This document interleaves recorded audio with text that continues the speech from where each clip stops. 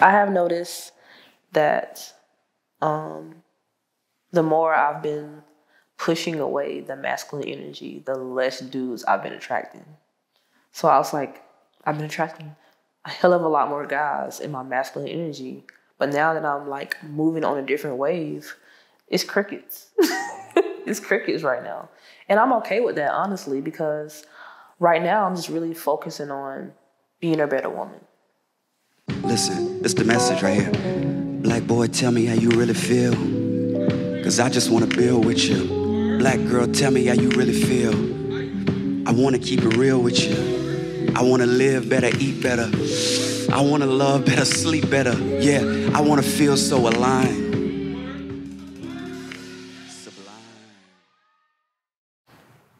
So right now you feel like you need a man. I wouldn't say need. I wouldn't say need, but I do desire to have a significant other. Explain the difference to me. Need would be, from my perspective, it would be like there's something that I want a man to do for me that I don't want to do myself. Or I just need someone to fill in space on times where I feel alone.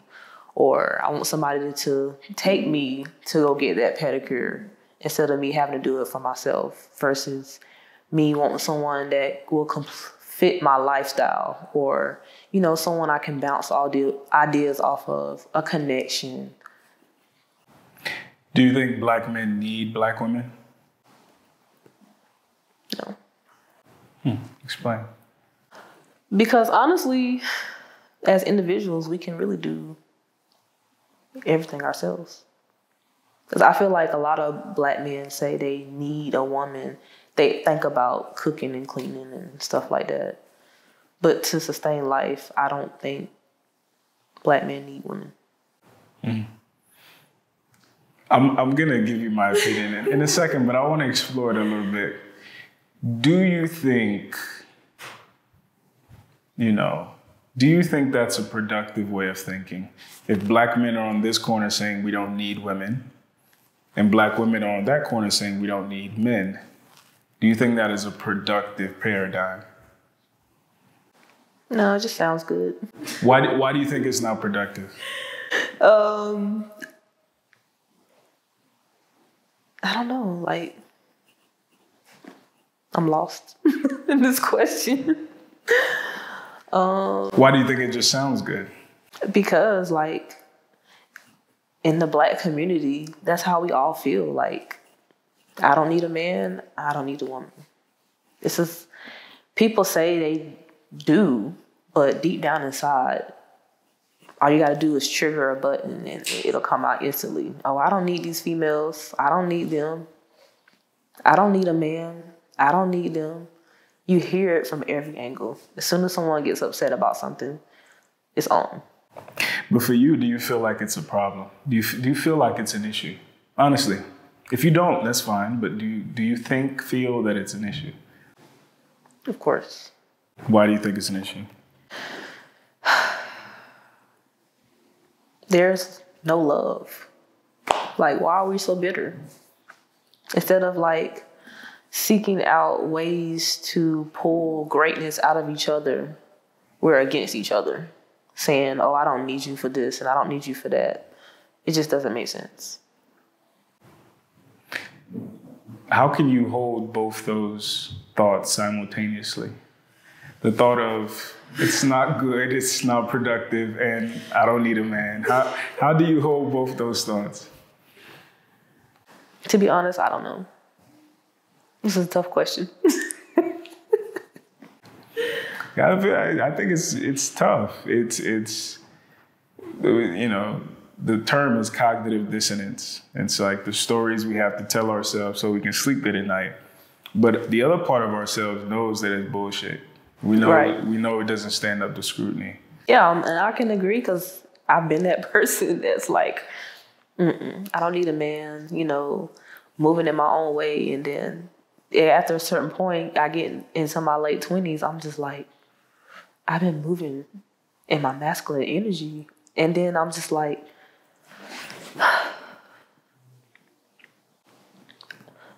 I should have a man in my life. Having a man in my life is beneficial, even whether he's just a friend, our brother, a significant other. Like, we all really actually do need each other, regardless. So I think this is I think what you said just now is really important, and I want to explore that. Because the I don't need a man narrative is very prevalent, right? It's common, it's not that new. What do you think men are good for? Like, what do you think is our ministry? What do we bring to society, civilization, women's lives? What is the importance of men?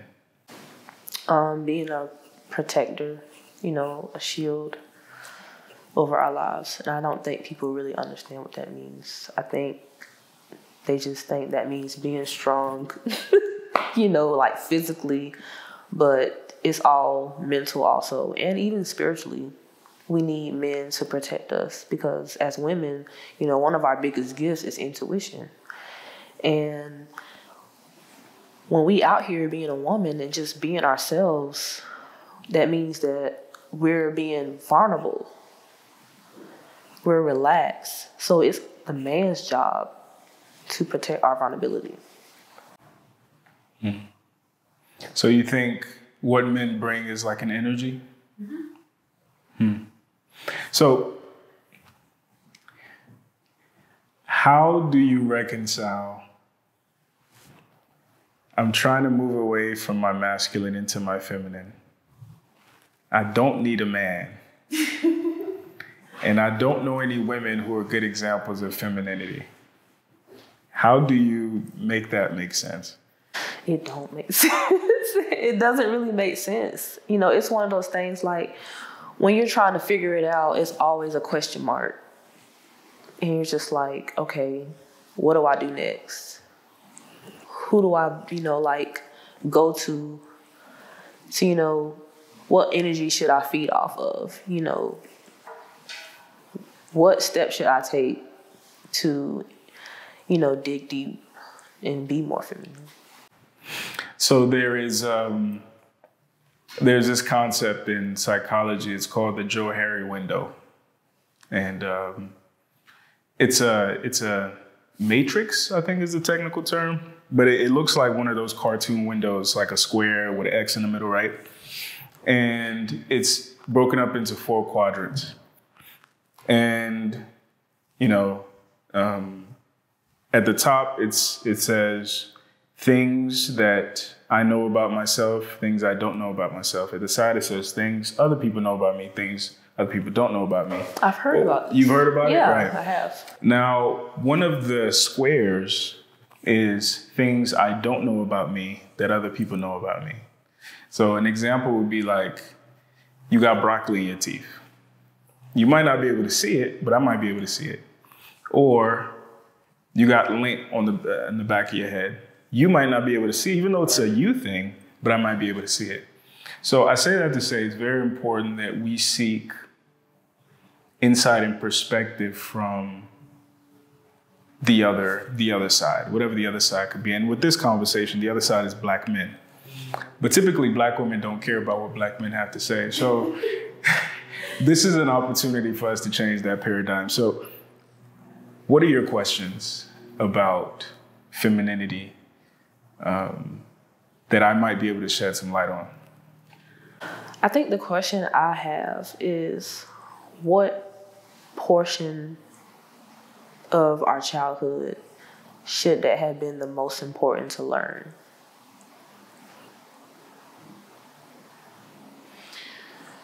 So I read somewhere that 97% of who we become as human beings, like as adults, is dictated by whatever happens between the time you're born and like 7 years old. And if something bad happens within those years, for the most part, the rest of your life is going to be fucked up as a consequence. And that's because in those early years, kids are still taking in cues. They're watching adults and things like that to figure out how to interact with the world. Like, what does a happy interaction look like? What does a sad interaction look like? What does an angry interaction look like? And they're just recording. They're just tape recorders, right? Unfortunately, a lot of our people grew up in not just poverty, but also generational trauma. So a lot of times those years were compromised. And it's very hard to come back from that. But as adults, it is our responsibility to heal our inner child. And I'm glad you said that. I'm so glad that you said that, because it's so many adults that are bitter and angry and upset at their parents. And I get it. But they got to understand that our parents did the best they could. And some parents will acknowledge that. A lot of parents won't. And I think a lot of people will sit in bitterness and pain and trauma and constantly blaming the parents, either being distant or acting out, instead of, rolling up their shoulders, looking in the mirror and say, hey, this is my life. Let me figure out how to fix it. And I think, the most important part about that is it's not necessarily your parent you need to forgive. It's your 7-year-old self, your 8-year-old self, your 9-year-old self, who for some reason, because you're a child, you feel like you were at fault. You felt like it's because of me. If I wasn't here or whatever, then things wouldn't be like this. And at the core, that's really what it is. And that's what's sad, because a lot of times when that goes unaddressed, you literally just repeat the cycle. You end up being exactly how shitty your mom was to you, to your daughter. All right. So I think it's about, and for some people that's very painful, to do that, to peel back those layers. And that's why I recommend therapy. But it starts there. Yeah, I can agree 100%. Ask me something else.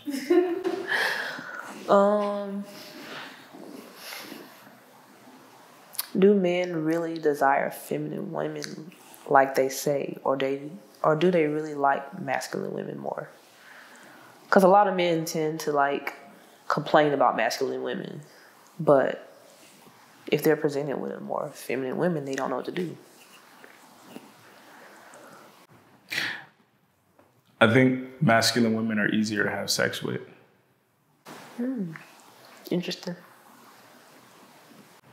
And men, we are very sexual creatures, very visually driven creatures.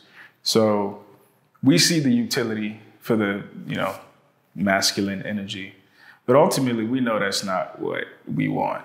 That's not what we want inside the house. That's not what we want, 20 years down the line. That's not what we want raising our kids, our sons, our daughters. We know that's not what we want. Now, the deeper answer to that is you have to decide on the life you want to live into your old age, and then decide on the type of companion that's going to make sense for that life. So for most men who've self-actualized, who've done the work, and who are top 1% guys, they want peace. Another nigga in the house doesn't bring you peace.